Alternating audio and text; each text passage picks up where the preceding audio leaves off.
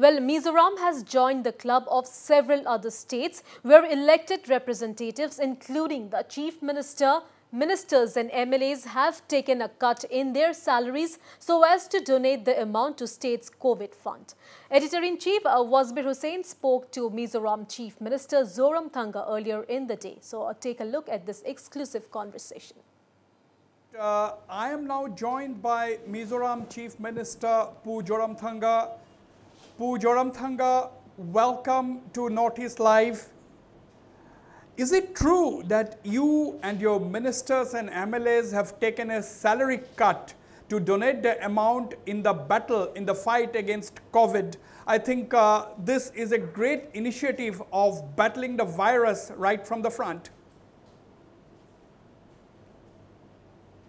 Well, almost true. I have donated 60% of my salary to the COVID fund. We call it Chief Minister Relief Fund. And then all my cabinet ministers, together with the Speaker, Deputy Speaker, and the Government Chief Whip, they contributed 50%, 50. And all the MLAs contributed 30%.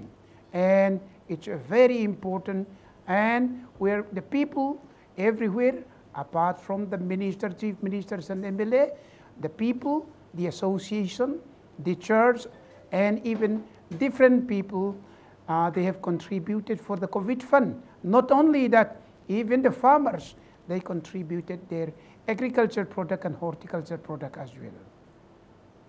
Right, I think that is an example there for all the northeastern states to actually replicate. Zoramthanga, Mizoram is a COVID-free state, but how prepared are you? I'm sure you cannot lower your guard.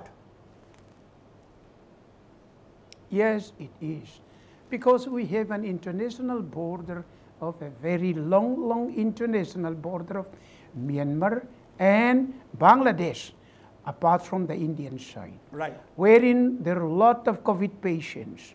Therefore, we are all guarding ourselves along this. Otherwise, like Tripura, which has been a COVID-free, all of a sudden it flared up and it goes in 100.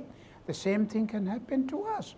Therefore, people are very alert and people are very sensitive about this. So most of the duty in the bordering areas comprise of the, apart from the BSF and the Assam Rifle and the police, thousands of the local people and volunteers are doing their duty day and night for more than the whole month. Therefore, we are the most regimented and disciplined people, I believe, here in the whole of India.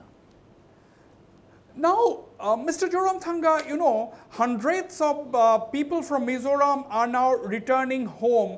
My question is, how big is this a challenge for your government? Well, that's the greatest challenge that Mizoram is having, and at the same time, that's the greatest challenge that every state in India is facing. Here, I do not know exactly the number, but thousands.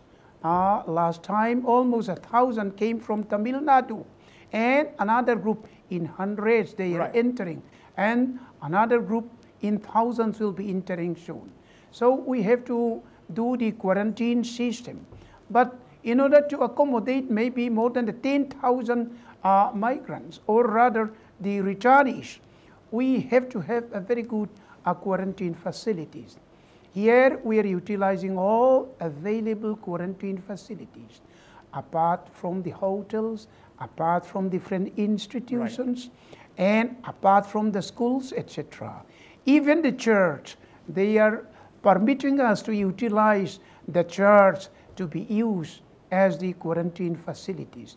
This is very convenient because in every village, even here in the town, in the city of Aizawl, more than 100 churches are there, well equipped. So if we are to utilize the facilities this as a quarantine place, it would be very convenient.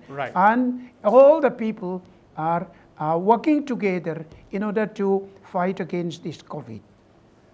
Okay, Mr. Zoramthanga, thank you very much indeed for speaking to Northeast Live. Well, viewers, that was Mizoram Chief Minister, Mr. Zoramthanga, talking about his decision as well as that of his ministers and MLAs in taking a salary cut and donating the same amount for the fight against COVID and donating the amount in the state's COVID fund, and saying there that the state is not going to lower its guards against COVID, although the state has no COVID positive patient as of now. After one person who was tested positive is completely cured. And of course, he said that the biggest challenge to his government is the hundreds of people from Mizoram who are returning home. So there is no scope for complacency there.